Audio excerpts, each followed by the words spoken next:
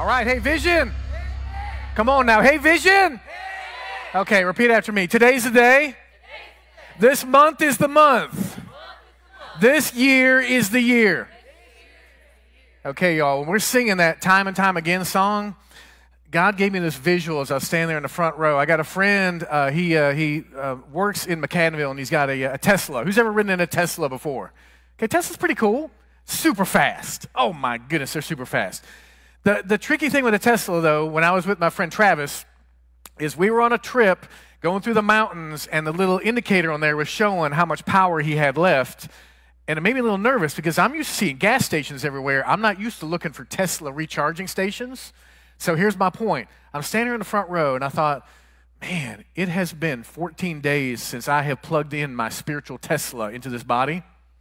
And I don't know if you missed it last Sunday, like Meg said, but to be here in this place and literally to take like this spiritual energy and plug it in to a band, to you, to God's Spirit in this place, I need that in my life.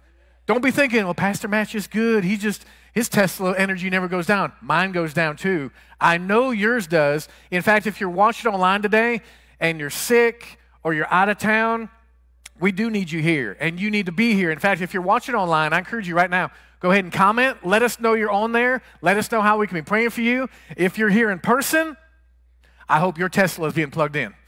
I hope you are receiving what God has given out this morning, because I was out in the woods yesterday singing that same song time and time again, and honestly, it was okay. And this morning, it was totally different. And that's because of you. I could have been standing here in this gym this morning by myself. Nobody showed up. Time and time again, I'd sing it, it'd been okay. But when the body comes together, God shows up and does something today, this month, this year. He is doing it. Amen. And so before we even start this series, I want you to know that I thought hard about what I wanted to say first before the series. And here's my heart for you. My heart for you is that I want to be a part of growth, spiritual growth in your life this year, where your relationship with God would go deeper and be stronger than ever before. I want to be on that journey with you, and I want to help you help other people to also experience God in that way this year, so that their walk would go deeper and be stronger than ever before. So I don't know if that interests you, but y'all, it interests me.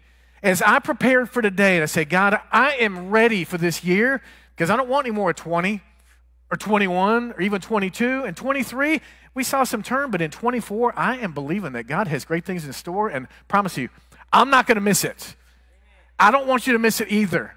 And let's go somewhere together. So let me start off with an important question then. Did anybody get anything good for Christmas?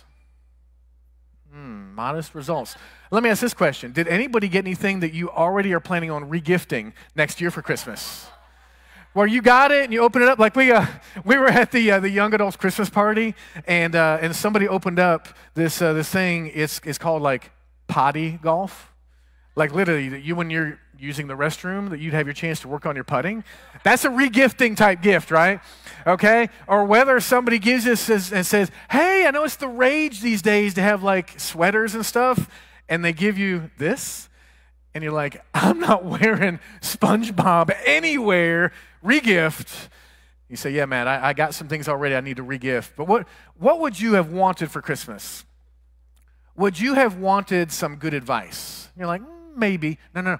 I'm talking good advice that's like life-changing advice. Advice kind of like maybe a year ago Christmas, if somebody would have said, hey, stock up on groceries because they're going through the roof in price. And you're like, yeah, that's good advice. I should have bought a lot more groceries. Or maybe advice that said, you don't need to save up any money for Panthers playoff tickets, okay? You don't need to do that. It's not going to happen this year. That's good advice. That's good advice. But when you think about advice, I don't know if the younger ones in here know about this guy named Warren Buffett. But Warren Buffett is regularly known in our generation as one of the best advisors in finance and business. This guy, Warren Buffett, it was known to him that at one time he had like one of his old wallets that was empty except for one piece of paper that had some stock advice in it. They put it on for auction, hundreds of thousands of dollars Somebody paid for that wallet because it had some advice in it. Then another time, they had an auction, I guess for charity or something, that said, who wants to have lunch with Warren Buffett and pick his brains for an hour? $2.6 million somebody paid for lunch with Warren Buffett because they wanted to get good advice. Now, the reality is I couldn't get Warren here today. He would not answer my calls. He would not come spend time with me. But what's even better is we have advice in here from the king of advice. We have letters in here written by men under the inspiration of the Holy Spirit, and particularly Solomon. This guy Solomon, who besides Jesus, Solomon was known as the wisest man who ever lived. In fact, the Queen Sheba, wouldn't you like to be called that? That's the Queen Sheba right there. That just like sounds like all powerful and kind of swanky. The Queen Sheba came from miles away to spend time with Solomon because she had heard he was so wise. In fact, I was researching it this week. It said that she brought and gave him over 4 tons of gold because after she spent time with him, she said, it's just as I heard. In fact, me and Brian talked about it recently, that Solomon, the way he ran things in his organization, his team was ready, his facilities were ready, his plan was ready, his advice was great. The people were just amazed at him as a leader. The Queen Sheba said, better than anyone I've ever heard from. This advice is incredible. The good news is we get to tap into the advice of Solomon because it got written down for us. And today we're going to start a series called Guardrails.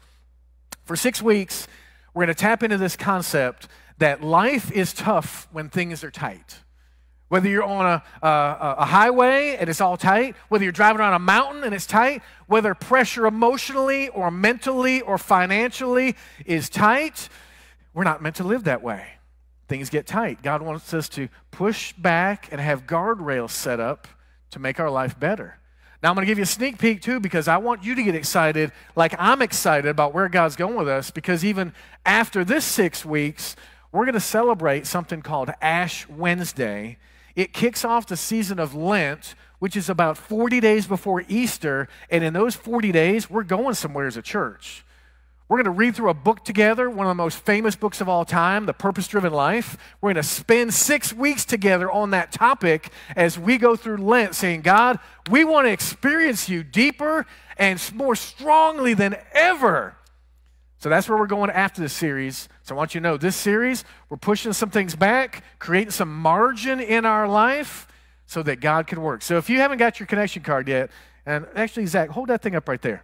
He's got the takeaway. If you don't have your takeaway card yet, pull it out. It's in a chair around you because I'll give you some things today to write down, some verses, some principles that will change not only where your year goes, but literally where the rest of your life goes. If you take the principles that I'm talking about, not because they're mine, not even because they're Solomon's, but because they come from the God of creation. So let's get into this thing. So we talk about this concept of guardrails. Has anybody in here ever helped somebody go through their learner's permit and they learned how to drive a car? Come on, I need somebody to relate with me on that. Me and Meg have been there. In fact, let's take a look at one of our little angels, Elijah. When he this is actually his first day of driving, so this has been preceded by 6 to 12 months of stress, okay? That we'd have times where me and Elijah, maybe we'd go to the gym, and we'd finish up in the gym, and he'd say, hey, Dad, you want me to drive home? And I'm like, mentally, I'm like, yes. In my heart, I'm like, no, man, it's so stressful when you drive. You're only 15 and a half. And we get in the truck and start driving down the road, and it became so apparent to me how narrow Union Road gets down there by Old Carolina Barbecue. And I'm like, and I'm in the seat with no brake, and he's right here next to me, and we're driving along, and he's like, Dad, how am I doing? I'm like, move over a little bit, the poles. He's like, no, I got it. I said, no, you don't got it. Okay, move over. I need some more margin between that telephone pole and the truck. Whew, because we need guardrails in our life to protect us from danger. Now, in life, you may see guardrails when people are guarding things. Tomorrow night, the Michigan Wolverines will be guarding the end zone in Houston. Okay, trying to keep Washington Huskies out, but back to reality. Back to reality. In England, you got the big like Buckingham Palace, all the guards out there. You got the White House with their guards. You got your house with Simply Safe or CPI. We guard things that are important to us, and the important things that we guard, like our house, our family, our documents, or jewelry, or photos, or money, we guard those things. But I hope you also carefully guard your time and your attention and your passion. These things inside of you that make you unique, you have to guard them, because life will try to steal them away or try to dampen them. So in fact, our bottom line today, make sure you lock this in. I'd write it down if it was me, because I can't remember everything, but I'd write it down. But the bottom line is, above all else, I need to guard my heart. So actually, repeat after me. Above all else, I need to guard my heart. Give me a couple of minutes, and I'm going to try to make a case that is true. That above all else, we need to guard our heart. So in fact, this concept of guarding things that are important to us, this fireproof case. When I had mentioned to my boys I was bringing the fireproof case to church, they were like, "The gun case?" And I'm like, no. We're not bringing guns into church and opening things up. So, but this fireproof case that, you can't get in, but me and Meg can get in. Because, we guard important things in here, like, our will or, old rings and stuff like that. So I thought, man, what could I have in here today that I would guard that is of high value and importance? And of course, it's Vision t-shirts, okay? So I was like, I'm just gonna kind of toss them out this way, and if you don't have one yet, that's one for you. But in all seriousness, we guard the things that are important to us. So let's look in Proverbs and see what Solomon says about this. If you got your Bible on your phone, pull it up on a Bible app, or we'll have it on the screen. I certainly hope if you attend our church and English isn't your primary language, that you leverage the technology we have to put earbuds in your ear, plug it in your phone, and you can hear my words in your language. Okay, that's what we do here at Vision. Proverbs chapter 4. Let's take a look at this. Solomon's writing. He says, "Listen, my sons, to a father's instruction. Pay attention and gain understanding. I give you sound learning, so don't forsake my teaching. For I too was a son to my father, still tender and cherished by my mother. Then he taught me, and he said to me, take hold of my words with all your heart. Keep my commands, and you will live." So when I hear this start to this talk, it makes me think of sitting on a front porch, maybe like with a grandma or a grandpa. Does anybody have any memories of doing something like that in your life? Sitting on the front porch or wherever you would sit with grandma or grandpa? Honestly, I really don't, because my grandfathers both died before I was of age to know them. And then my grandmothers, one had died and the other one lived far away, so I didn't spend much time with her. But in my mind, I love the thought of sitting on a front porch with someone who's wise. Someone who has the battle scars, right? The life experience, the pains, the victories. You'd sit on the front porch with them and you'd say, "Would you teach me? Would you teach me so I could learn from you?" Because, some people say it's good to learn from life experience. I say it's better to learn from other people's life experience. Because if you can learn from them, you can avoid some pain and some pitfalls and live the life God has intended for you. So this is what's happening right here in Proverbs 4. Let's continue in verse 5. It says, "Get wisdom, get understanding. Don't forget my words or turn from them. Don't forsake wisdom, and she'll protect you. Love her, and she'll watch over you. The beginning of wisdom is this: get wisdom. Though it cost all you have, get understanding." So let's break down kind of the difference in wisdom and understanding. Wisdom is forward thinking.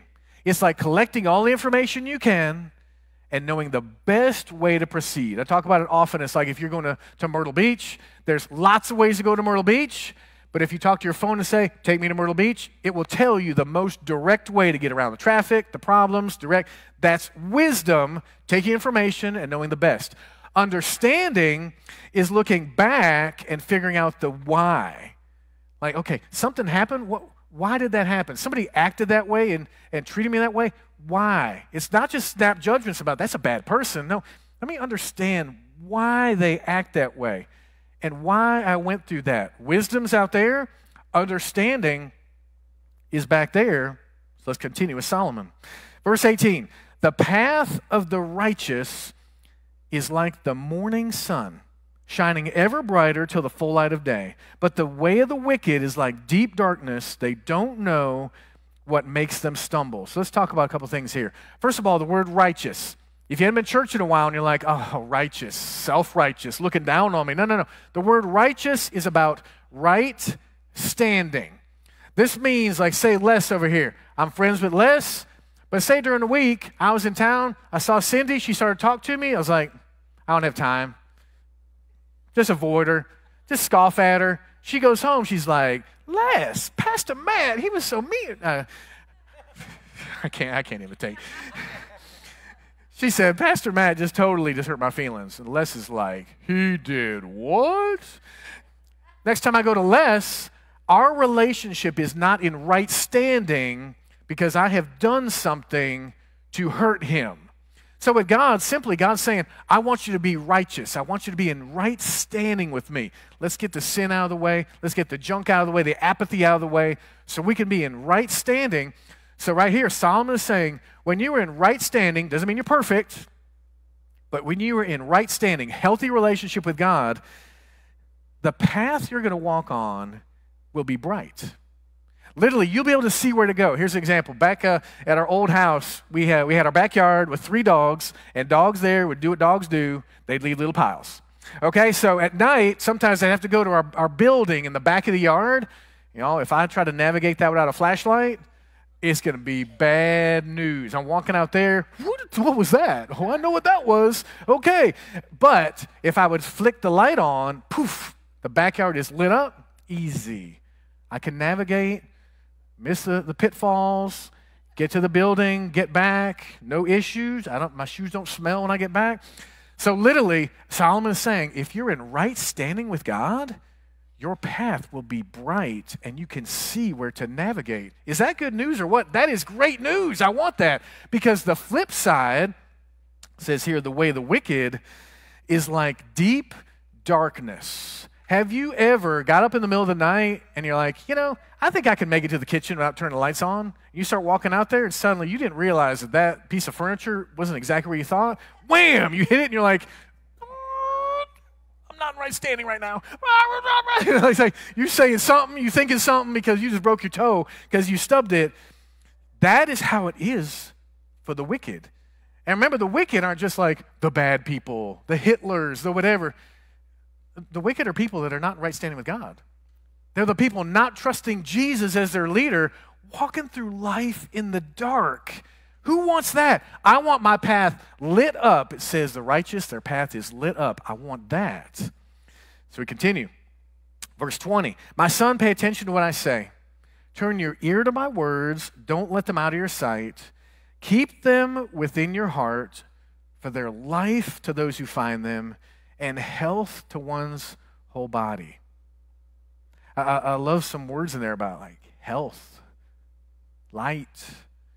Here's my picture. You're sitting on that front porch, let's just say with Grandpa. You're there with Grandpa. You're on a swing or 2 chairs, and you're like, okay, Grandpa, tell me about relationships. Tell me about money management. Tell me about handling stress in life.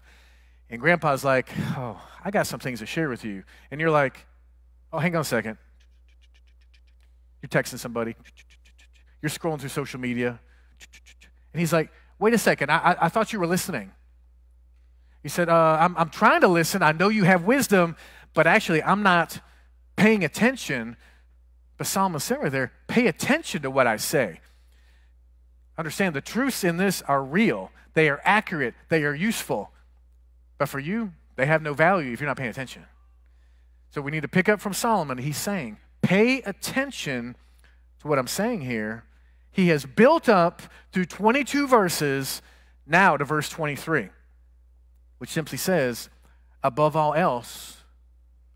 Well, okay, Grandpa, you about to say something big. Above all else, the wise man Solomon that the queen was coming to talk to, he's saying, above all else, guard your heart, for it's the wellspring of life.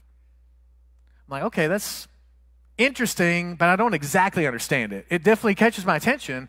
I want to know more about it. What does that mean? You're saying above all else, in my heart and the wellspring. Let's try to understand this. Because, first of all, when somebody says above all else, I pay attention. Warren Buffett at lunch, above all else, I'm paying attention to what he says. But the core of it, our heart, you know, in the Bible, the concept of heart is referenced over 800 times. And this is talking about your passion, like the light in your eyes, the fire in you, your vigor. You know it when you don't have it. Maybe you've seen this in an athlete. You're watching a game and you're like, where's that guy's head today? Where's that girl who's playing? She's not in this thing, is she? And you're like, where's her fire? Where's her passion? You know, her heart has been kind of dislocated. Or maybe you're in life and you're like, oh, man, the way things have been going, the relationships, the financial stress, the disappointments, and somebody looks at you and they're like, Kevin, man, where's your fire? Man, I saw fire last year, like passionate fire. Where's it at? And you're like, you don't know how to explain it, but what you're really saying is something got a hold of your heart. And it's been damaged. It's been hurt. So in Proverbs chapter 3, verses 5 and 6, it says, trust in the Lord with all of your heart and lean not on your own understanding. In all your ways submit to him or acknowledge him, and he'll direct your paths. God cares so much about your heart. He wants you to trust him with your heart. But if you're like me, you think you can figure it out? You're like, no, yeah, I got it. I got it. I'm down, but I can figure it out. I could just man up and get through this. Or I'm in that situation and I'll just gut it out and I can get through, and I'll find a way. I'll self-medicate. I'll do it with food or drugs or alcohol or something else. I'll do it and I'll get my vigor back. And God says, no, I want you to trust me in everything. Trust me with your heart. Don't lean on your own ways. And it ties into one of my favorite verses in Jeremiah 29:13, where it says, you'll seek me and find me when you seek me with all your heart. You're like, all of it? God says, all of it. I want us to be in right standing, and I want you to trust me with all of your heart. And that's where growth happens, because in those spots where it's tough to trust him, and you're single, and you're still looking, and you're like, I'm trusting you. In your finances, you're tense, but you're like, God, I'm going to give, and I'm going to try. And your relationships, you're like, God, I'm trying to get past this temper thing. I don't know, but I'm trusting you. And God says, trust me. I have a plan for you. Well, when we think about our physical heart and our spiritual heart, I want to help you understand this better, because has anybody in here ever either had a heart attack or felt like you were having some type of heart attack? Raise your hand. I really want to see. Okay, we got some people who've had that. That is scary. And here's some of the reasons why physically we feel like that. Granted, I'm not a doctor, but I play one on TV. But here's atherosclerosis, okay? If I'm not saying that exactly right, I'm sorry. But atherosclerosis, it is the hardening of the arteries due to accumulated cholesterol plaques and scarring in the artery walls. You're like, Pastor Matt, why are we having a medical lesson? Here's why. Because just like your physical heart can have all that happening, where the plaque and junk gets in there and makes it smaller, your spiritual heart is the same way. You understand, when you hear God's word and truth and you're like, nah. Or you're like, that sounds interesting, and on Monday you're like, nah. Trust in God with all my heart. Trusted him in relationships and my finances and the way I live. No, God, I'm not taking your word and applying it to my life. I may clap and say, hey, that was a good thing you said, but that's not for me. What you're doing is your spiritual heart is getting clogged up to when you want God to work, things ain't going to flow. The second part of why you might have a heart attack is congestive heart failure.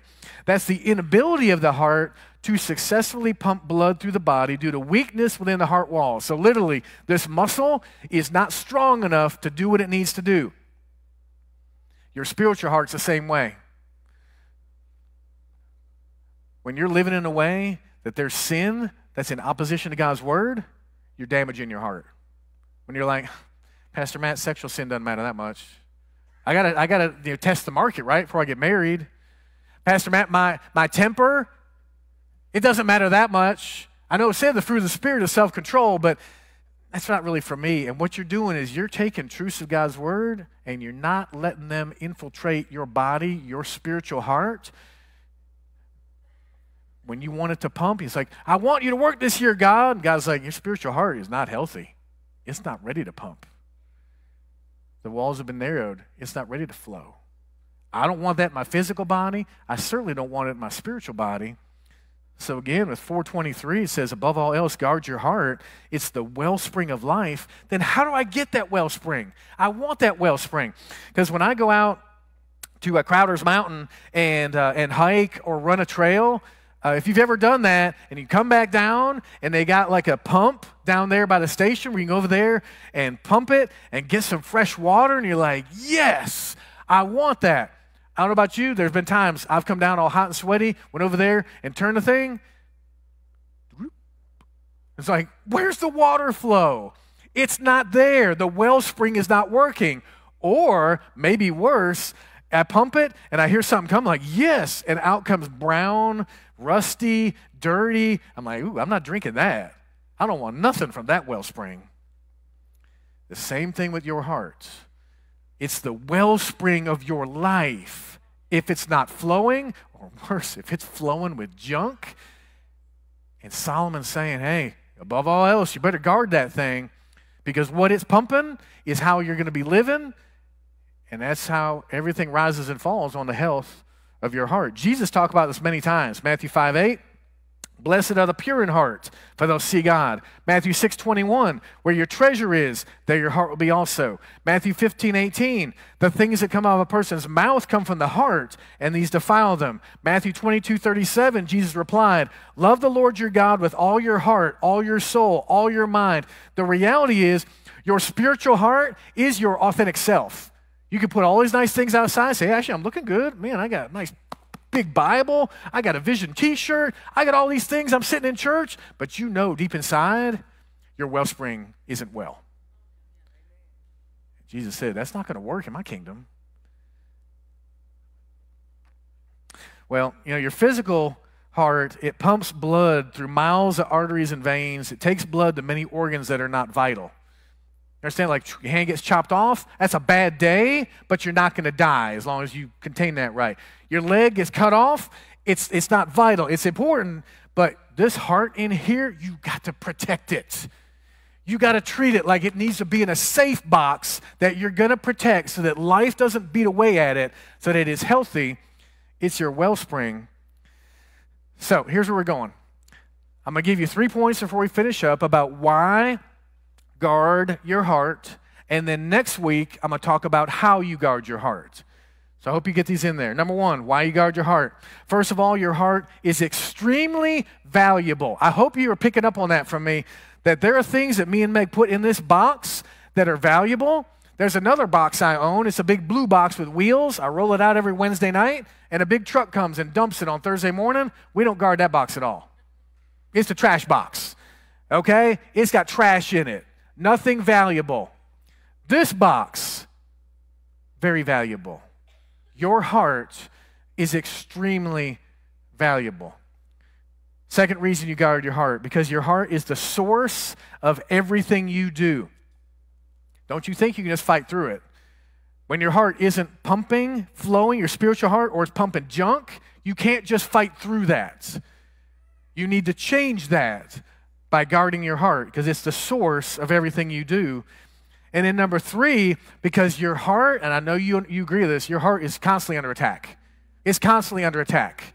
That's why you feel these margins clenching in. You're like, oh, Matt, I hope you talk one week about time, because my time is so tight, it's squeezing life out of my heart. Emotionally, I can't take one more thing going wrong. I'm going to snap. Or maybe financially, God, I don't have enough money. I don't have enough time. My relationships are all messed up. I'm feeling all this. Your heart is under attack, so you need to be different. And in fact, I want you to be like J.J. McCarthy. Anybody know who J.J. McCarthy is? J.J. McCarthy plays football for the Michigan Wolverines. And last Monday night, woo, that game didn't start off so good for J.J. He just about threw an interception. They were fumbling balls. Things were going wrong. But you look at J.J., and J.J. rises above circumstances. J.J. was like, whew, let's take a deep breath. We're going to make it. The wellspring that flows out of this young man, he was in the game throwing a ball, and after the game, they won, and he's like, we did it, y'all, we did it. Because people looked at him and said, you got something in you. You got fire in your eyes that you didn't let anybody steal it. So this is your story too, that you have fire in your eyes. You have passion in your life. You have purpose behind what you're doing when you have the wellspring of life because you guarded your heart. So to go back to where we started about great advice, wouldn't you like some great advice to start this year? So you get to next, New Year's Eve, and you're like, wow, man, 24, God did have more for me this year. And I didn't miss it. And don't think there's anything in particular you have to do to qualify for this. This is available for everybody here. Watch it online. If you're watching this months from now, you still qualify if you have Jesus as your leader. Because when you talk about advice, honestly, I didn't want Warren Buffett here today. I don't need that. I need this advice. I need advice from my heart so that it pumps pure water out, so that my heart doesn't have atherosclerosis and congestive heart failure, but my spiritual heart is pumping and I'm guarding it. And so again, the bottom line, above all else, Leah, guard that heart. Bobby, above all else this year, guard your heart. Bethany, guard your heart. Hey, guard your heart. You're watching online. Jeanette, I know you're not feeling great today. Guard your heart, girl. I know she's saying, preach it, Pastor. I hear you. I hear you. Above all else, guard your heart. It's the wellspring of life. And so next week, I'm going to teach you how to guard your heart. And then the next week, we're going to talk about margins with time. And another week, we'll talk about margins with your emotions and your money and your relationships. This is where you need to be. 6 weeks in a row, this is where you need to be. And like I said at the start, this isn't just about you. This is about you helping somebody else grow in their walk. Get somebody here with you. Get them to watch today's message. Get them to come back next week. Tell them we'll love on them. We're not going to rail away at them. We're going to walk with them and help them on the journey. That's what we do as visionaries, okay? So close your eyes a minute. And I want you to be encouraged that this is for you.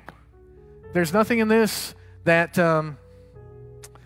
again, that has to pre-qualify you for this.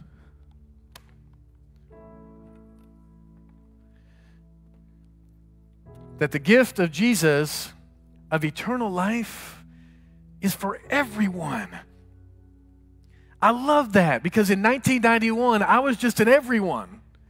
I was just a young kid that cried out to God and said, God, would you take me? Would you cover me? Would you lead me? And since 1991, I've been walking with God, and He has been there time and time again. And He's there for you too. Even if it doesn't feel like it today, I promise you, He's unchanging, and He wants to be active in your life, but He's not going to force Himself on you. So in this moment, if you're here in the room, or you're watching online, or you're watching this days or years from now, you can pray in your heart right now and simply say, God, I need you. I have been far from you, and I want to be in right standing with you. Jesus, I believe you're the only way to heaven. You lived and died and rose from the dead, and you want to be my hero, my Savior.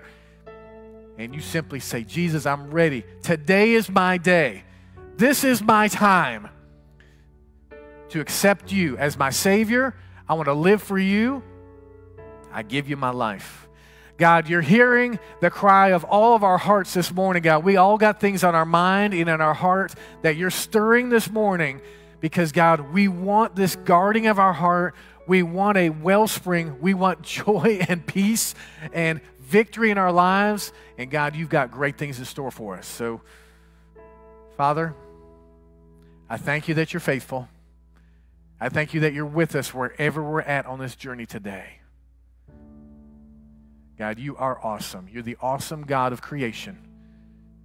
You want to guard us. You want to lead us. Do that.